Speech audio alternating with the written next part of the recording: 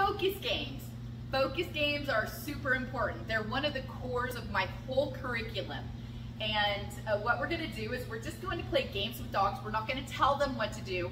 We're gonna just reward them for doing this behavior. So I have 3 different games that I want you to play. All that we're doing is marking and rewarding them when they're making eye contact.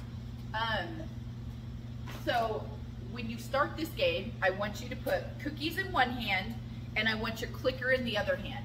Both of them should be behind your back like this. When your dog makes eye contact with you, I want you to click, reward, and then put your hands back behind your back.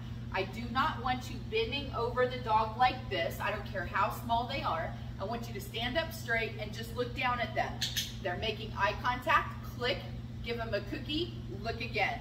Click, give them a cookie, look again. If you have a dog that's eyes are fleeting, oh my gosh, there's so much in here. As soon as they make that eye contact, even if there's no duration right now, I want you to click for it and reward. All right, it's important that we're clicking when their eyes are actually on ours. The second game that we're gonna play is called the up and down game. So I'm gonna move her back over here so that you can see. Up and down game means that I'm now going to move a distraction. I'm gonna put the cookie on the floor. She's going to eat it. I want her eyes to come straight back to me. So again, I'm playing with my arms behind me. Come here, Sissy. Thank you. I'm going to place the cookie on the floor, put my hands behind my back. As soon as she makes that eye contact, I'm going to put another one on the floor. Eye contact, cookie goes on the floor. Eye contact, cookie goes on the floor. So I'm marking for that eye contact. The last game is called the airplane game. We're going to add some distraction here. Not that everything else for a puppy is not a distraction. So I have cookies in both hands now. I still have my clicker. I'm going to let her smell what I have.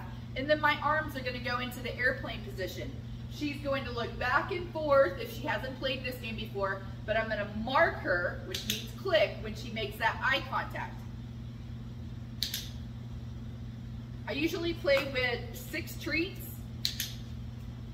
so they never know which hand the cookie is coming from. Nice girly.